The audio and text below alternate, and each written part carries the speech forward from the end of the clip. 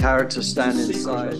We're actually doing Lord of the Rings. Directors and tiny houses, houses, remodeling houses. Basically it's not that, but rather something that other people call you. I don't call myself as everyone. I am Atish Sharma, Senior Editor at Homecrux magazine. We've been covering design and architecture for a decade and have interviewed many eminent personalities, including the likes of Pulitzer Prize director, Salon del Mobile president, and many London-based designers, with prominent names like Barbara Roscoe, who I personally call the design darlings of London. And it is indeed a great pleasure. I will tease them about that. Oh, yes, indeed. I believe that. So I'd begin. Tell us a little about yourself. And when I say a little about yourself, I want to know, where were you born? How was your childhood like? And where did you derive this whole affinity for design? Okay. I was born in London. Perhaps unusually these days, I was born in the centre of London and I've lived in London all my life. So I'm a proper Londoner.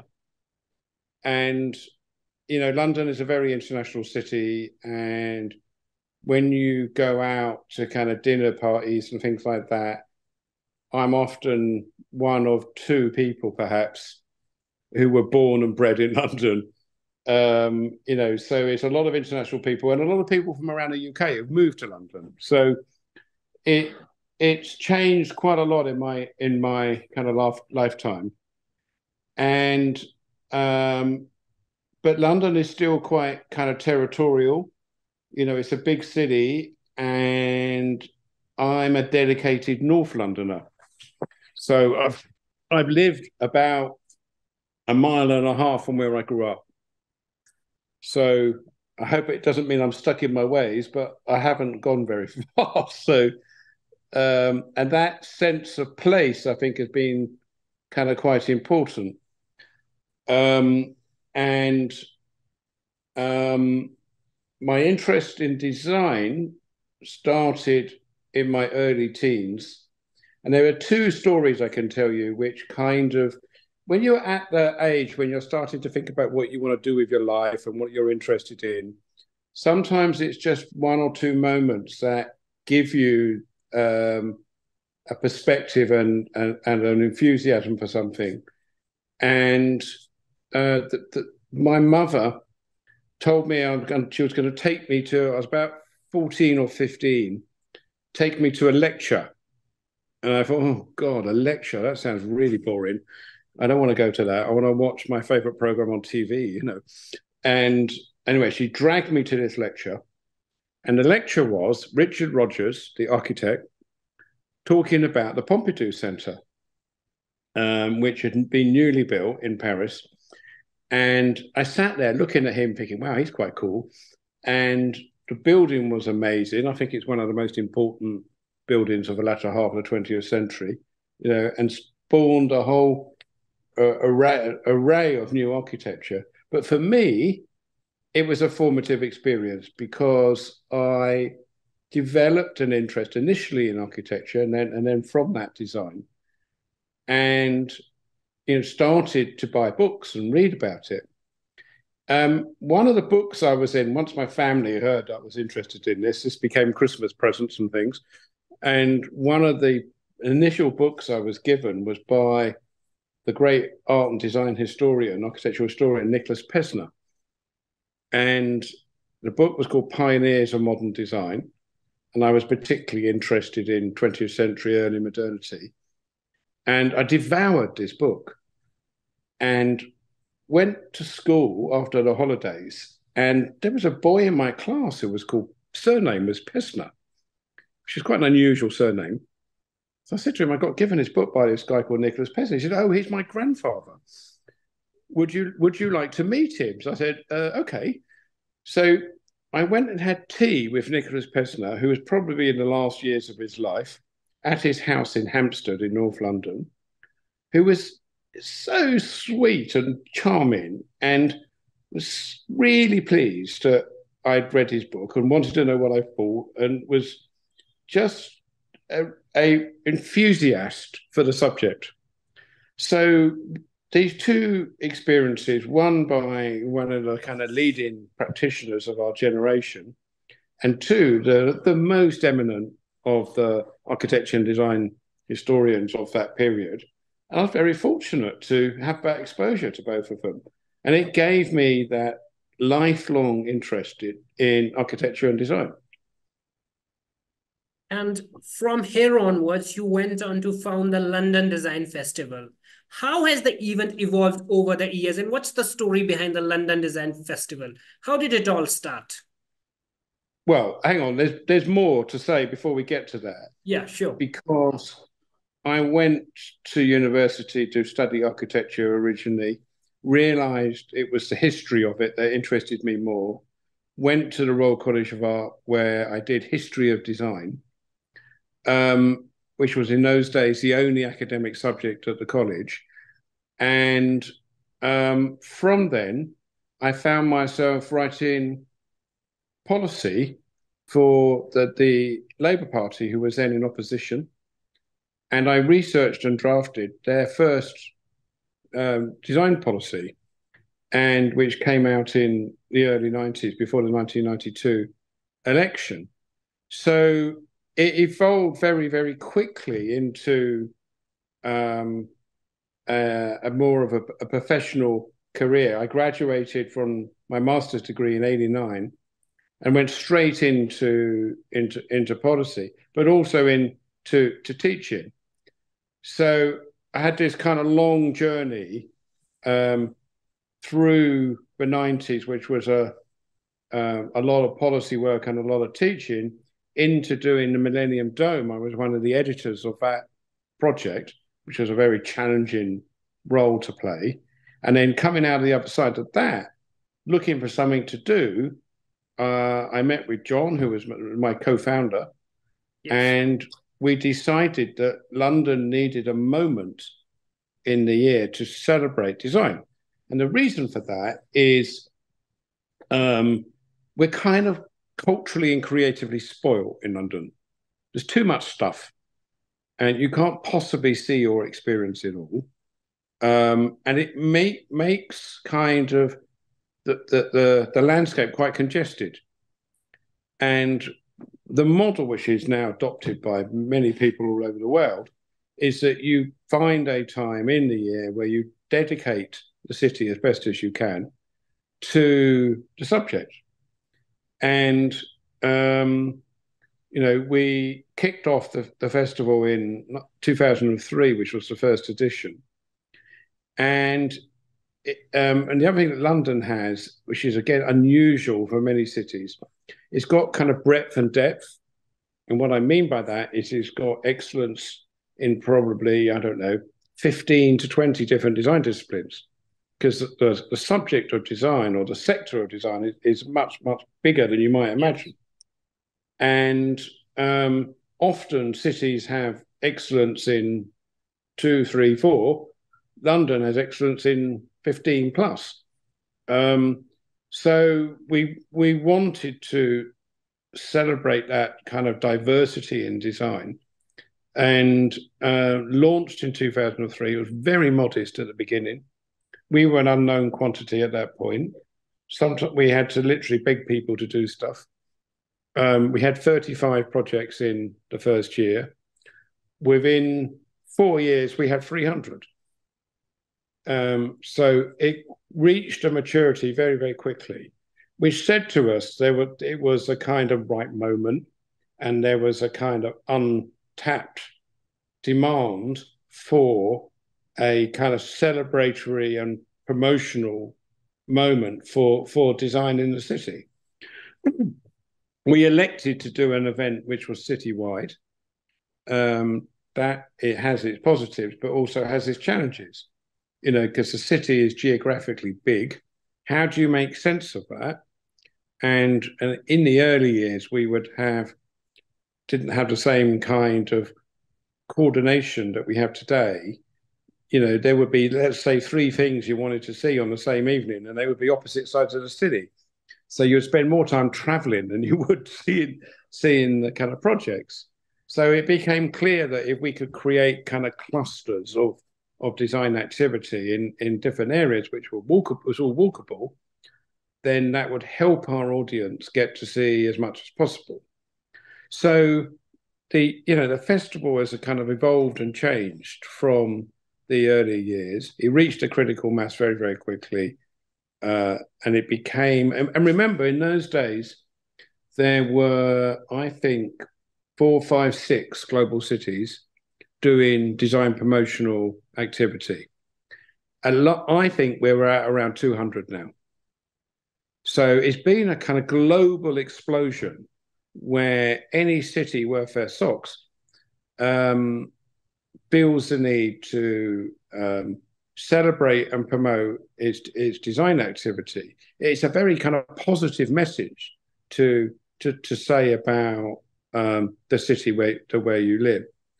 And I'd like to think that London has retained its position, at near the top of this. And we had some very helpful kind of inbuilt structural advantages. I've talked about one already, which is the kind of breadth and depth argument. I've alluded to another, which is the internationalism of the city. For a very long time, I mean, for over decades, we enjoyed a migration of talent to London. And, many of our design superstars don't or didn't have British passports. They were attracted to either come to be educated, because, of course, we had a strong design education system, or to live and work. And so we benefited kind of hugely from that.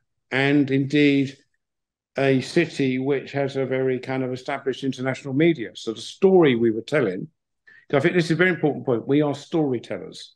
Yes.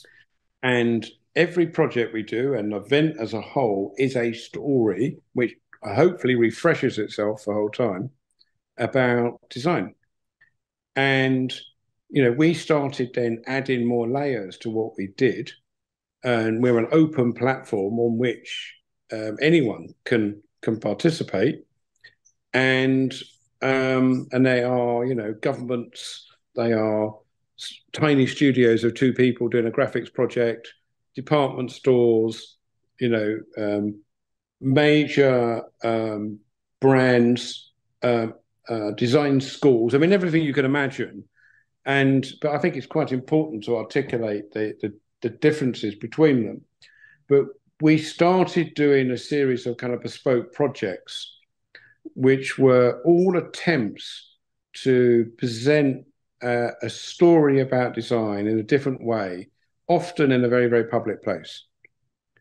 And these commission projects have become a very important part of our program and have helped us, to be honest, build a kind of global reputation. So it's enabled us to work with some of the world's best kind of architects and designers. And I think we've done about 150 of them now, these projects. And hopefully you're familiar with some of them. And we've had a residency in the V&A. We've taken over St. Paul's Cathedral. We've used Trafalgar Square. We've done them everywhere. And we think that our audiences is multifold. There is a dedicated design audience who will go anywhere to see anything you do, which is great. But there's arguably a more important audience, which is kind of everyone else. And, in particular, the kind of passerby. And I still get a thrill from doing a project somewhere public, and someone who's never heard of a London Design Festival comes across it and thinks, wow, what's this? What's this about?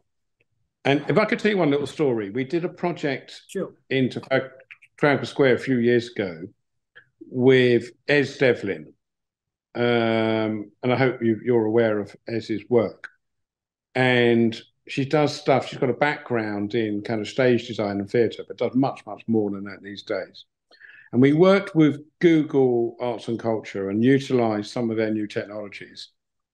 And the idea was to put a 5th lion at the base of Nelson's column, and which was an exact replica of the other lions. We 3D scanned one of the lions, put it in, and the only difference was it was painted fluoro red. So it was very, very noticeable. The rest of them, it's all black and granite and grey, Yes. and so on. And you could feed the lion a word, and the machine learning technology that Google provided would turn that word into a line of poetry, which we then projected up Nelson's column. And about a year later, I got into a taxi, and the cabbie, the driver, was very chatty. What do you do design? He said, you didn't do that lion, did you, in Trafalgar Square? I thought, wow, how did he make that connection? How did he even, and he remembered it, and he must have just driven past a couple of times, And that is a very kind of apocryphal story in a way, because it illustrates that you can reach, and that actually everyone is interested in design. We all consume it all day, every day. We don't really think about it. But if we can create moments where we can get people to stop and pause and think and remember, then we've really achieved something. And every one of those 150 projects, all different from each other, but the thread that runs through them all is design. Yes. And it's almost like a kind of mission to, because I do genuinely believe we're all interested in it, and we just have to be reminded about it occasionally, to, create a kind of storybook. In fact, we did if ever you come to London, I'll give you one. We did a anniversary book on our 20th anniversary a couple of years ago. And it was very, very nice trying to lay out, when we chose 60 of the projects we'd done at that point. And it was a very helpful kind of illustration and reminder to us about the kind of range of things we've done and how kind of remarkable some of them were, because they were super ambitious, sometimes arguably unbuildable. And each time we would kind of overcome these challenges and kind of find a way of doing it. But picking up on my audience point, these projects have, in total, have been seen by millions and millions of people directly, and then indirectly by tens, if not hundreds of millions of people, because of the kind of power of media, and in these days, social media.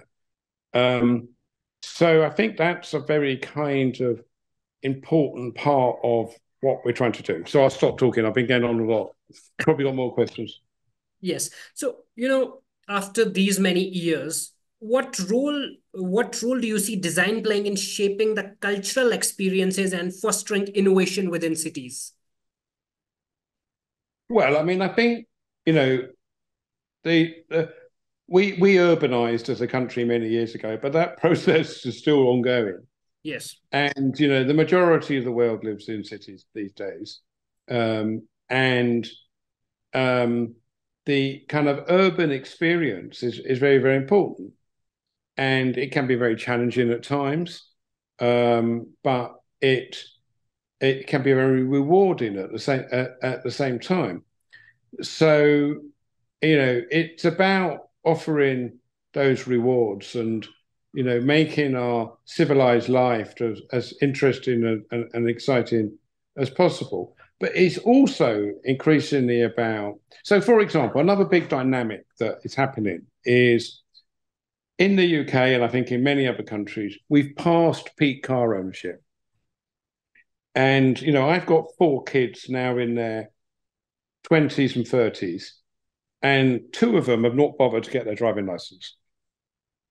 And because they do not see that as a kind of essential part of growing up and being an adult. And for my generation, literally the first thing you did when you were like 18 was pass your driving test. Yes. So that you could, because the mobility that a car gave you was just a kind of essential part of your independence. And that has changed considerably.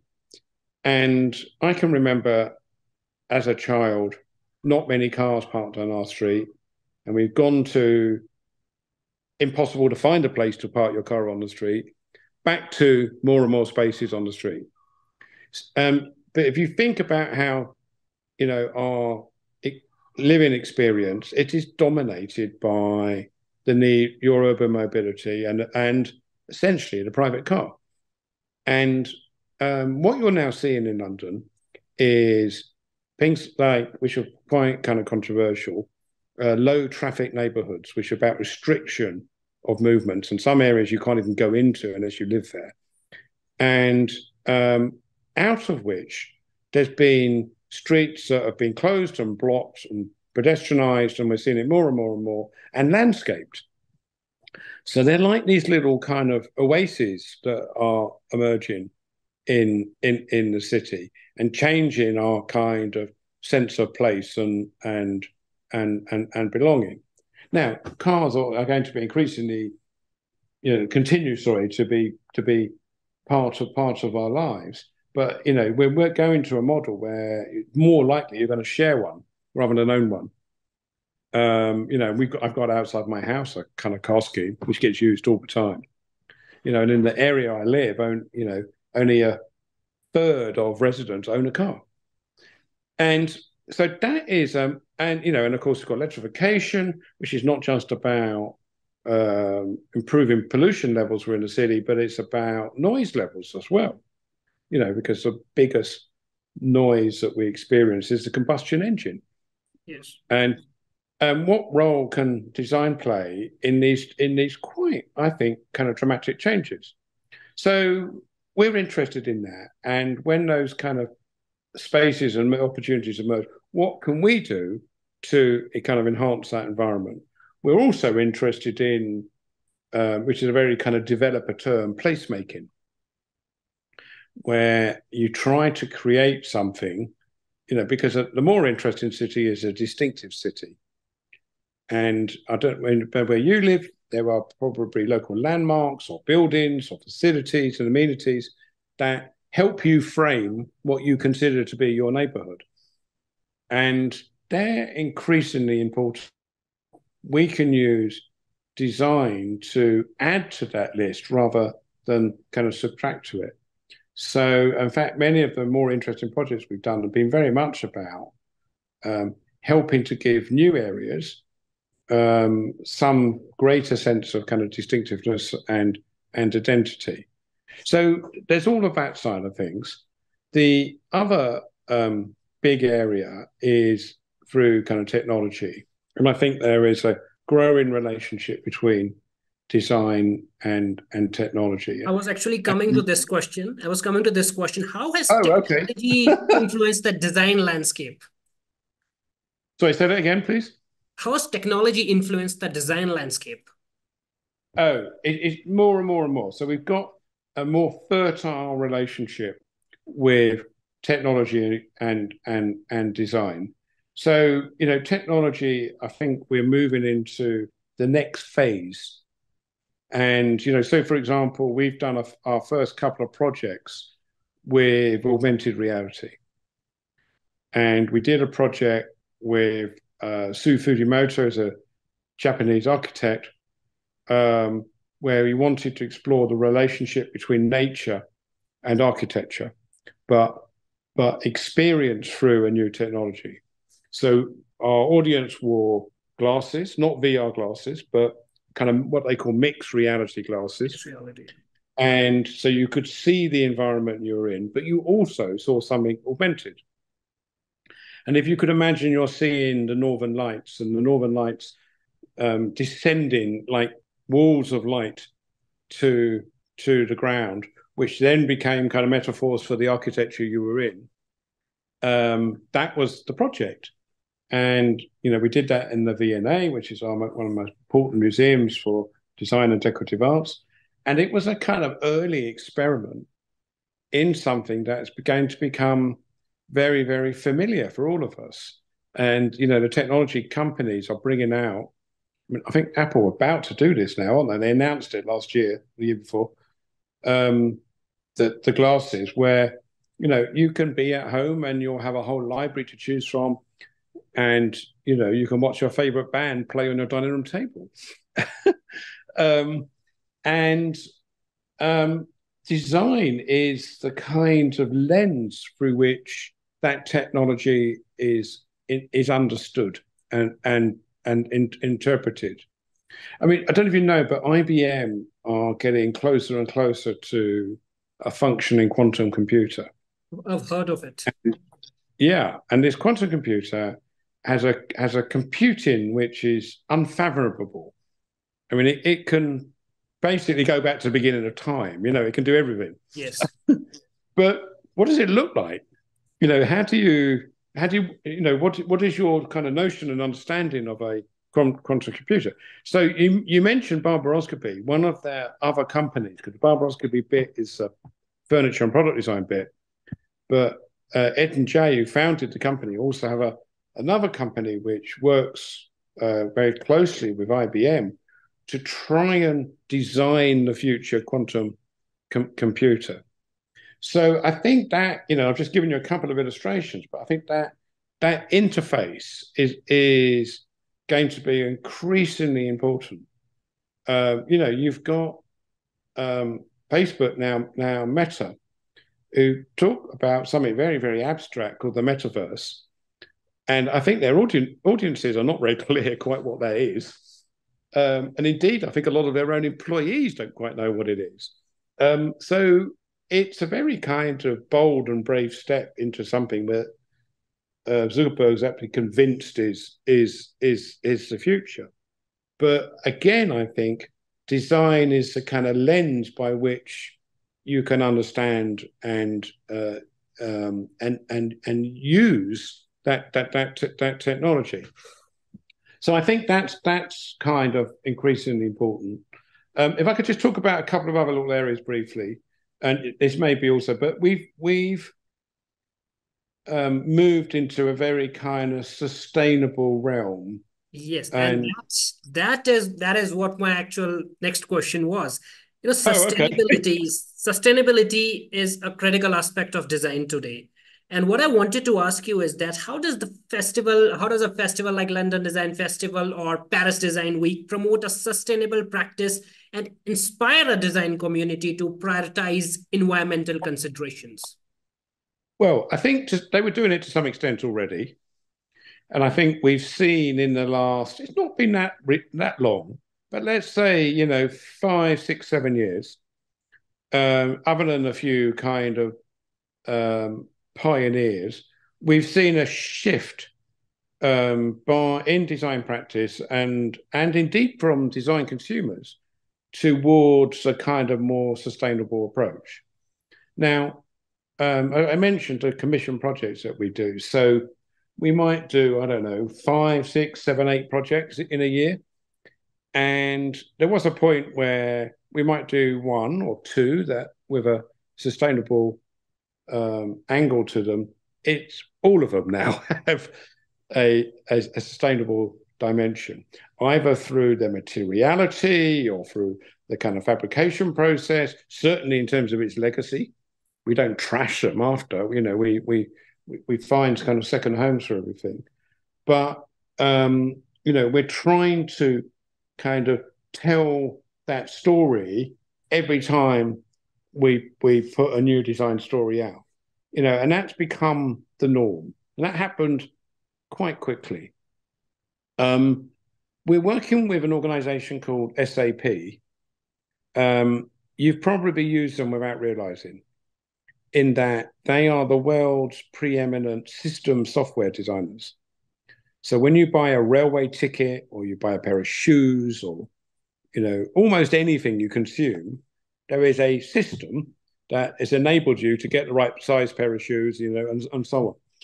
And they're a German company, but they work with everyone in terms of the global brands. And they claim that 75% of the world's transactions they've got an involvement in.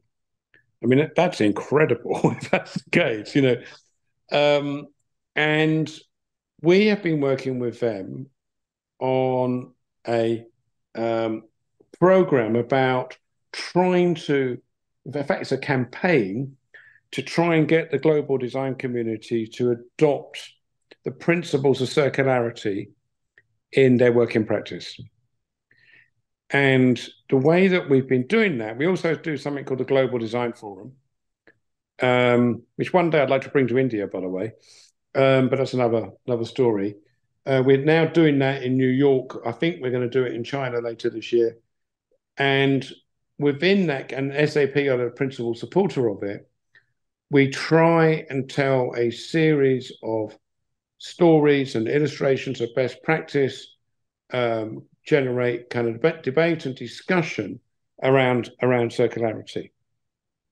And what you're seeing, in terms of, I mean, there was a big report that came out about concrete a few years ago, which has kind of sent shockwaves around the world, because concrete, we all knew this, but hadn't had it kind of mapped out for us, is a highly polluting material. Yes. In its creation and in its disposal. I mean, when it's there, it's kind of okay. And the construction industry is not going to overnight stop using concrete, but what has prompted, and we're getting closer and closer to this, is actually a sustainable concrete product. So we're seeing a lot of kind of material innovation and a lot of soul searching from architects and designers trying to find alternative ways to do stuff. We also are working with an American Timber Association, and all of their wood is sustainably sourced. But every time we do something with them, and we've worked with them 8, 9, 10 times, we're trying to tell a sustainable backstory to the project. And one of the trends that we're now seeing is about reuse of materials. In particular in kind of architecture, what can you salvage?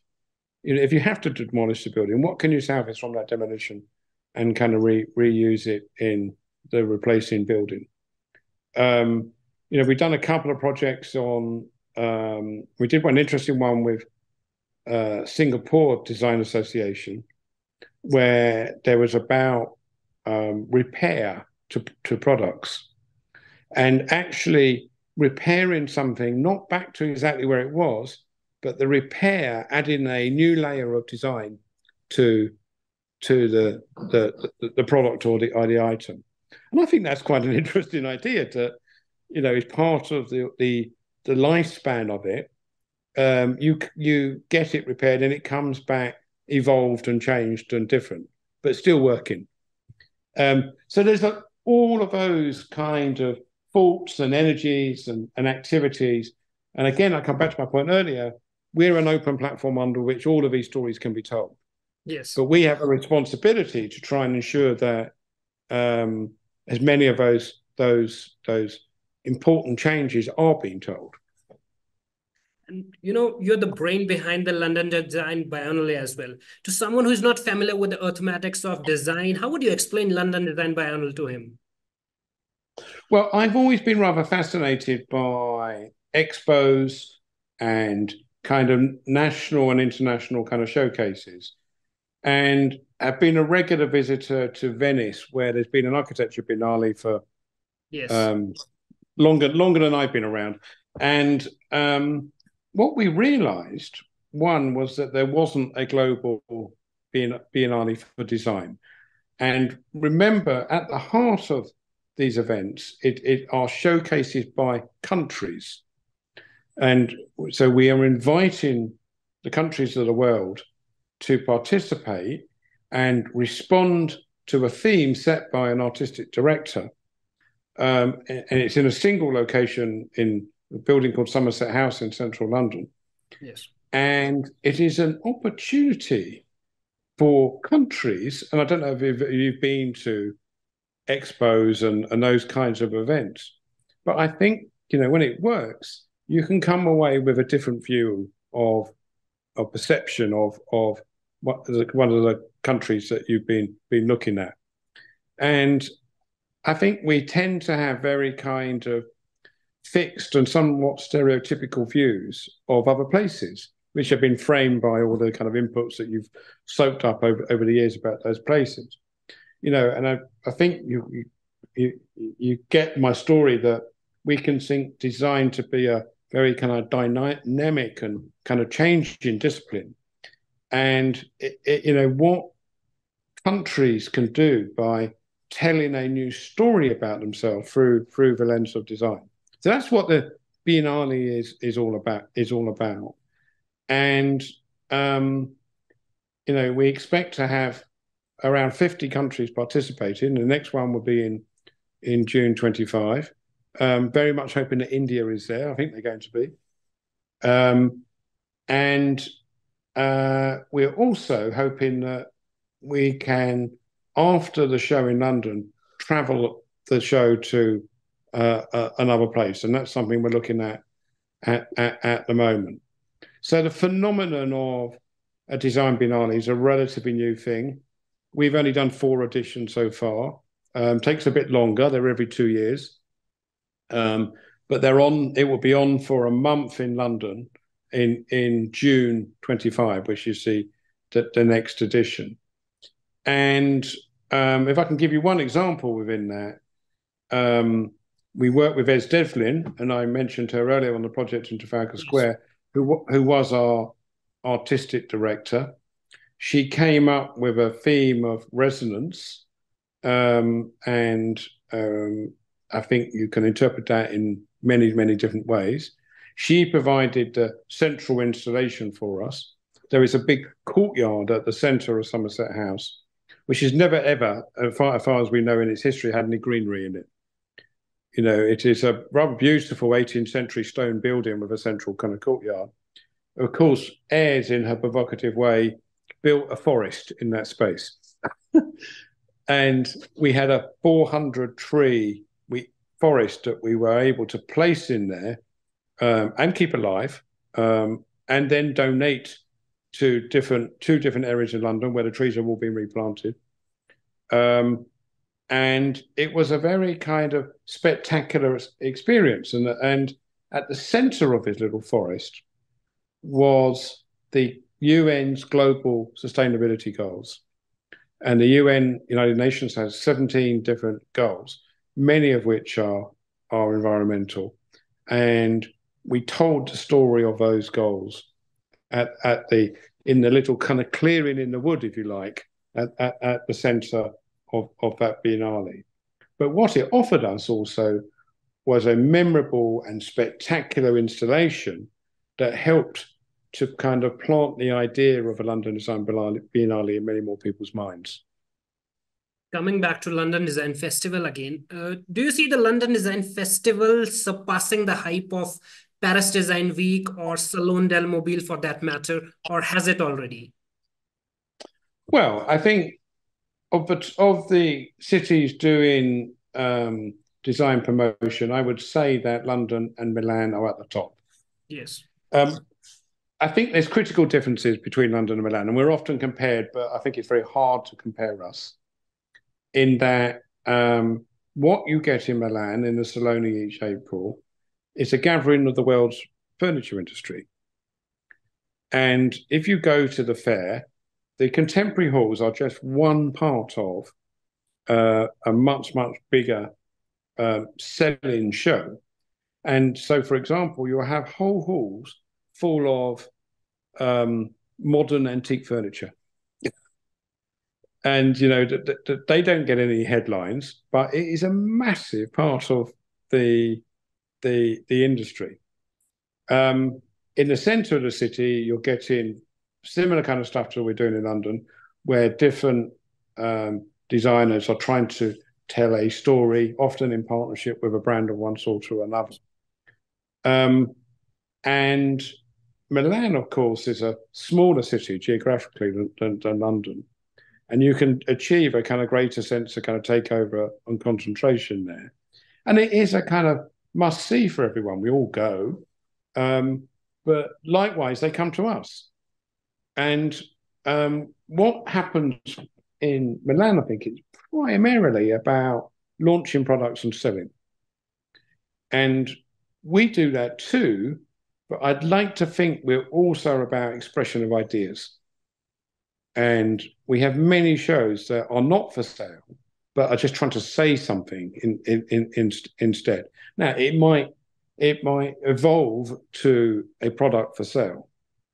Can I give you an example of that? So a couple of years ago, we did a project with Sony Design, and who've just, I think, celebrated a 60th anniversary. They must be one of the first global brands with with such a kind of strong design ethos as part of what they do.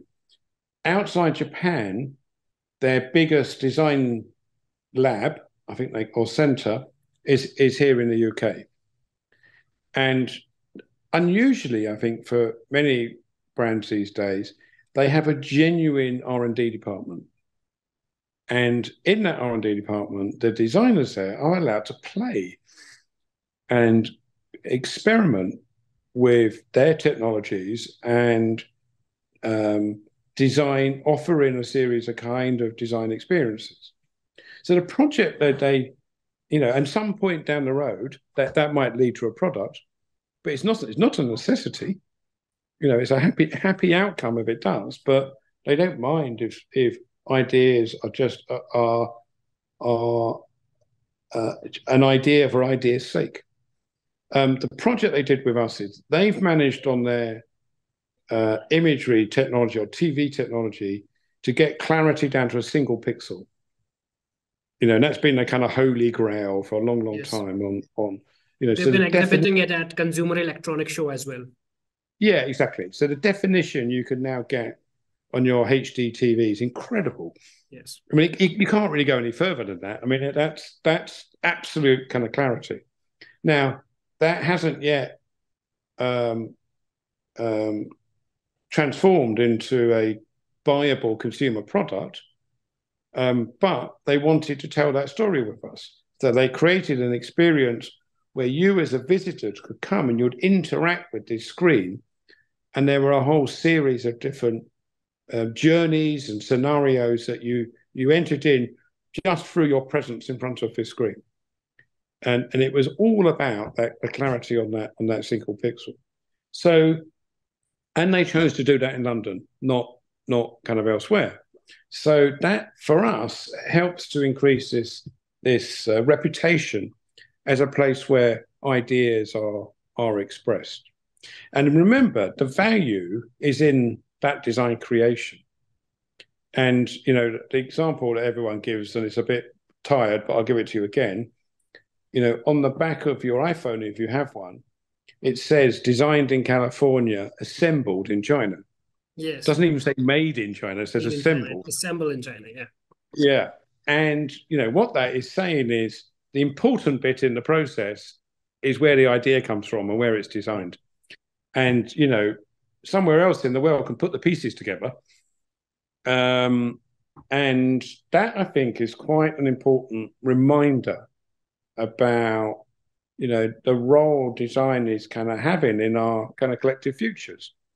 And I think, and we've expressed this a couple of times through various things we've been doing, that designers are the problem solvers of the 21st century.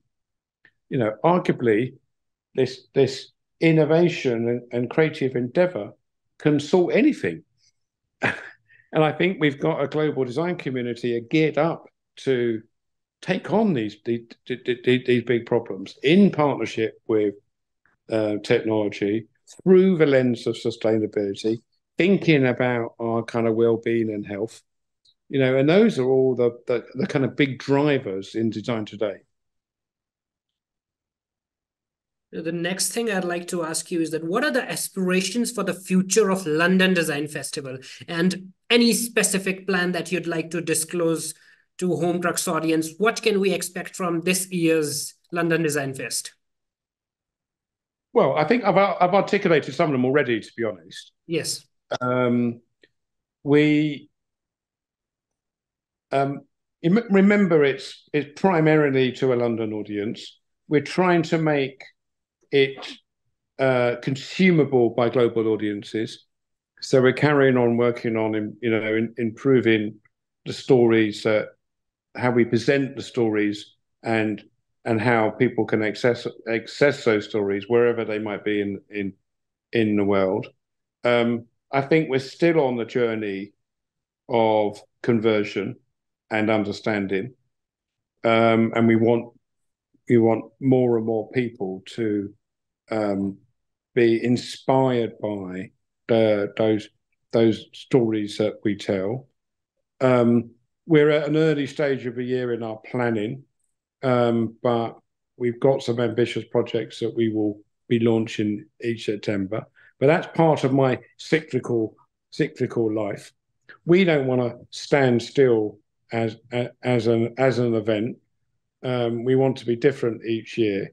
So we're constantly trying to be aware of thinking and changes in behavior and innovations in technologies that we can integrate into our daily lives. But I think one thing that's worth pointing out is, we've got this kind of platform on which sits a lot of content. And what we've also got then is a hungry audience wanting to consume that content. Yes. And our job, in a way, is to introduce the two to each other. And I think our tendency is to go to experience things we already know about. But the most rewarding is to go to discover something new. But they need our help to do that. And so go into new areas, seeing things in those areas by people you've never heard of, being kind of brave in your choices and your consumption. So we're trying to kind of help our audience. And remember, it's a big audience. I mean, last year we had 1.7 million visits over a 9-day period. How do we make those visits satisfying? And I've talked about, people remembering things afterwards. Think about all the things you do every day, or everything you do over a week or a month and so on. Most of them you just forget about them. And why would you remember them? They're not good enough quality. They're not distinctive enough. They're not interesting enough. I hope that we can give you each year a new set of memories that you will take forward with you, and they're important to you, and you want to talk about them with other people. So we want to generate debate and discussion and interest and so on.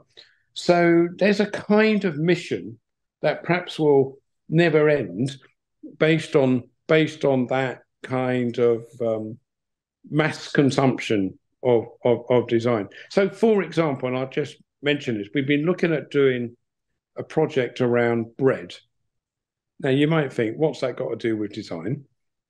Well, there's a number of designers who now work with different foods and create absolutely wonderful kind of presentation installations through those. Yes.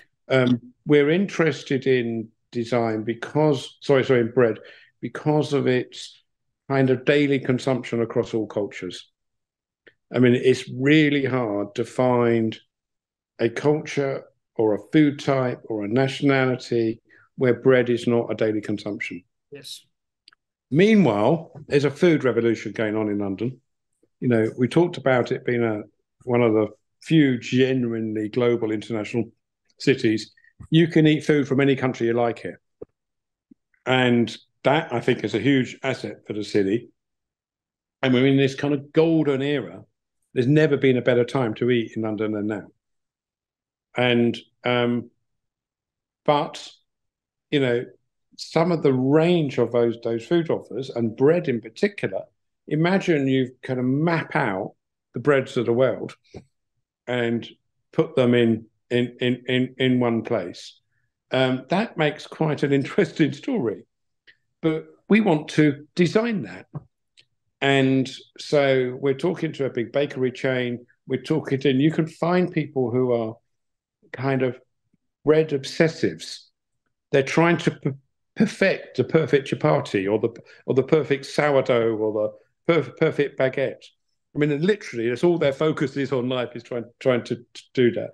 So we're trying to find all of those people and to bring them to the front and tell those stories. So it is a kind of designed story about London's diversity, just using food, which we think is a creative endeavor, by the way. The creative industries are a very kind of important part of the London economy, and while not currently recognised, food or the restaurant world is a creative endeavor, and it's also part of us trying to do something different each year. And I think if it comes off, and we're hopeful that it will be quite a spectacular project to experience. Yes.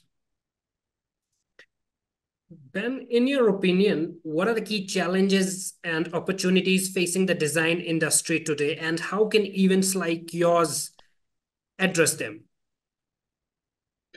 Well, again, I've articulated some of those already. I think in a UK context, we've made, in my view, the wrong decision to leave the European Union and restrict the movement of talent within Europe. As I said earlier, we've enjoyed a kind of migration of the best of that talent to London and the UK over many years. It's now much more difficult to do. And it might mean that the pendulum will swing and the centres of excellence will grow in other places to our detriment. So the how one finds talent in design is really important, but it can be grown domestically. And so I ended up getting involved in some of these discussions. We've got an election probably later this year. What's interesting is after decades of trying, our political parties seem to understand now that design and the creative industries is actually pretty important. What we've been aided for is incredible economic data on it. And it's the biggest sector after financial services, and employs millions of people. As I said, I think I mentioned earlier, it's in 1 in 6 of every job in London. And we need to feed that industry. And that means we need to educate people and get people doing creative subjects at school, which stimulates their interest, and you can have a successful career in that sector. So we are involved in, or I am involved perhaps, in some of those debates and discussions as well about how we can maintain what has proved to be a super successful industry. If